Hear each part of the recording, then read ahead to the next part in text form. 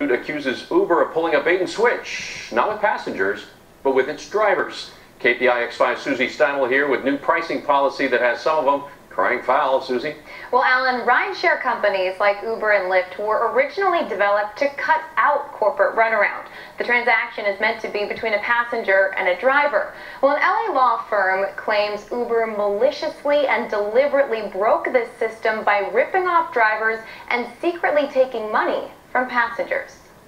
They're being egregious. They're double dipping. Meet the latest legal team trying to take down Uber. Bobby Sadian and Daniel Miller's LA law firm filed a class action lawsuit against the rideshare company for its pricing system released last year. Here's how it works. As a passenger, I would agree to a fair amount to get from point A to point B. Let's say it's $25. Uber shows the passenger a route costing $25. On the driver's app, the driver gets a quote from Uber showing a different, less expensive, more direct route.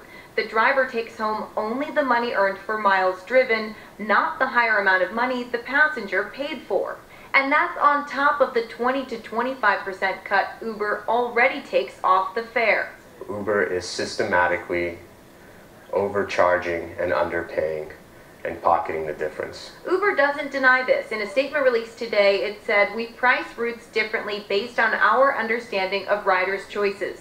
Riders will always know the cost of a trip before requesting a ride, and drivers will earn consistently for the work they perform with full transparency into what a rider pays and what Uber makes on every trip."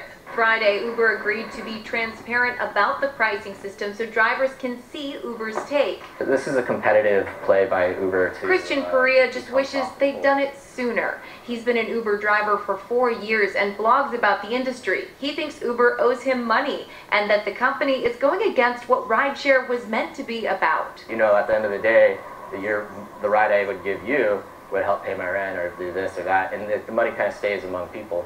But now it just seems much different.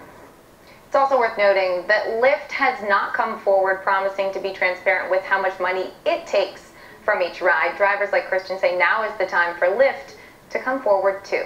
Susie Steinwell, KPI. Business alert for you. Uber shelling out big bucks over a massive data breach that hit millions of users. Tracy Carrasco from our sister network, Fox Business, here with more on how the ride-sharing app plans to make itself more secure. Now, Tracy, this is concerning. I use Uber a lot. Yes, that's right. Now, this data breach happened back in 2016. You'll remember that hackers got in and stole the personal information, driver's license numbers, emails, addresses, phone numbers of millions of Uber users. Well, Uber did not disclose this for about a year, and now they are having to pay up the settlement $148 million. Now, this includes all 50 states, including the District of Columbia. This is the biggest data breach payout in history. Now, the settlement will be distributed to the states. It will not go directly to the affected users. But with this settlement, Uber did agree to make their service more safe, to put things in place to make sure this does not happen again. All right, don't want that to happen. But let's talk about McDonald's and burgers.